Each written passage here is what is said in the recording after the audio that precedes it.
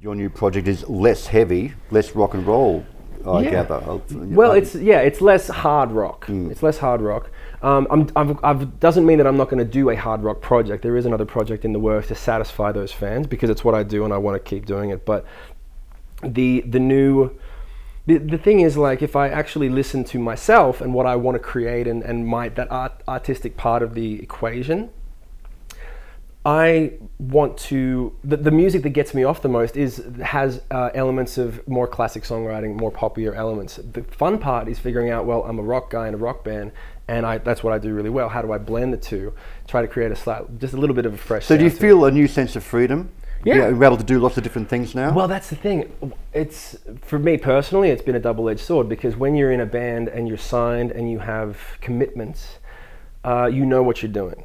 And you don't have the luxury of saying, hey man, I really feel like doing this reggae thing. It's like, no, you have a commitment. And luckily, because I was raised as a professional, the commitment is paramount. You I'll take credit fulfill for that. your commitment. Yeah.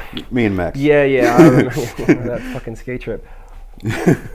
And for the record, we cancelled a whole ski trip because we forgot that I had a performance halfway through the week, and we stayed and did the performance, which was a terrible mistake, to instill good morals. So you committed to a show, you must do the show. Yeah, show must go on, and it's true. So, but at the same time, so now I'm out of that situation. All the things that I'm talking to you about right now are just as much a challenge for me, because I can do so many things. Doesn't mean I can do all of them as well as And one of each other. those things now is acting. You can actually get back into the acting properly. Yeah. I mean, I started out doing acting, and all I ever did when I was in the band was basically acting. I just happened to write the music that was a soundtrack, and I played the rock star in the band and all that sort of stuff. But I've never considered myself a musician. I've become a very good musician over a very long period of time, because it was necessary to maintain the character, and for the production company, which was the band, which was my production company, producing the show that I was the star of, which was the whole business model. So it wasn't as much like, dude, I want to be a rock star and drink booze and live the dream. I was like, I want to work consistently, and I don't want to wait around for the phone for my agent to call me and say, maybe you can get a thing if you do 3 auditions in a row. I'm like, no, I'll just write the music and put on the show and hire the people and get out there and get it done. And then when they say you don't have it yet, I'm like, all right, how about a viral video that invents viral fucking videos in 2006? Is that enough? Yeah, okay, so I made that. So, and then what else is there? Okay, so just keep it rolling. So because, like I'm saying, because of all of those things, I can act, I can direct, I can make the video, doesn't mean I can do it. There are other people who can do it better than me. So now I'm slowly getting those people that I know and say, hey, I need you to help me. These are all things you started out doing, and you've had to put on hold for a while.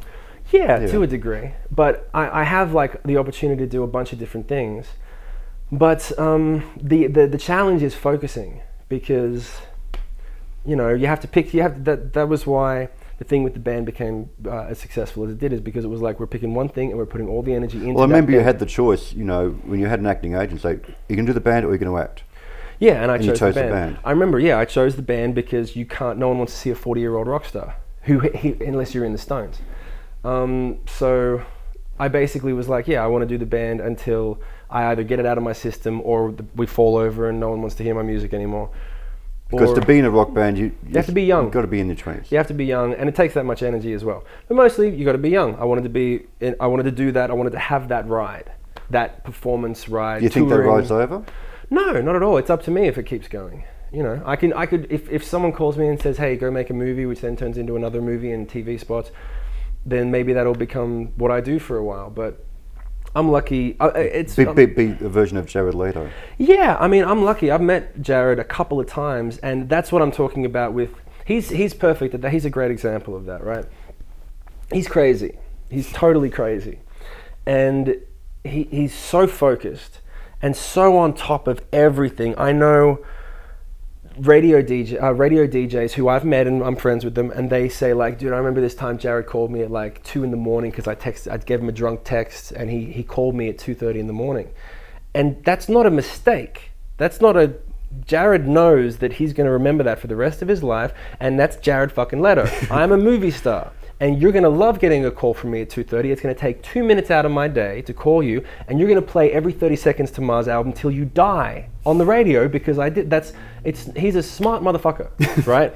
That type of focus went into every single facet. That's why 30 seconds to Mars was an act of will. It happens to be good music. But the fact is, no one wanted to really. I remember if they were on our label, they blew up at the time that we signed, and we were like, 30 Seconds to Mars is great. But when I first saw it, I was like, that's Jared. What's he? He's in a band. Everyone said the same thing, like, oh please, another guy wants to be a rock star. He had to overcome that and then continue the success for like what they're on their third real big album.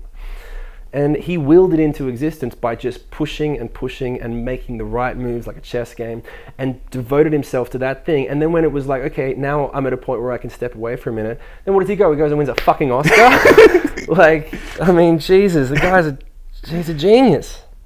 He really is. And so that's a good example of that focus.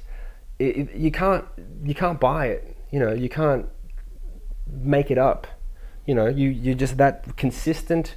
That's why content is king. Consistent content. You can have average content. If it's consistent, the audience will find you and they will continue to tune in every Monday morning to see your next piece of content.